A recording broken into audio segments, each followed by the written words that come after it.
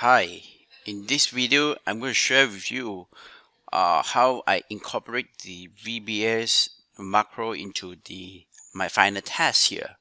So, well, first we can use macro for this purpose. We can use it to check whether a value is being styled as is prompted, right? So you can see that click on this, you say you have to enter the name. So now that's one, right? So I write down my name. And as for the start time, it says, well, if as soon as the user click on this, right, so it should automatic enter the start time. So we can see that I click on this and the start time is entered right here, right? So, and now that is another VBA feature.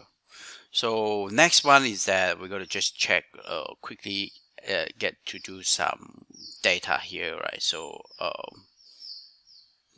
I just quickly go through, right? Maybe this one is correct. Maybe that one, right? Or maybe this one, maybe this one, right? So then finally come to the last questions.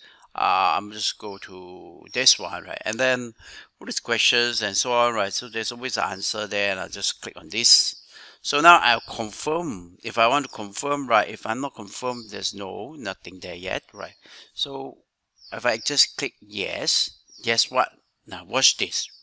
So the VBA will now generate a score report. Well, it shows that out of the 12 questions, right?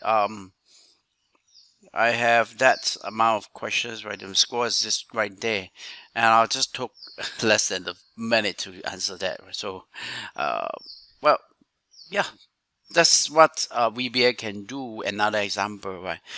Thanks for watching, right? I hope you learned something inspired, right? Thank you.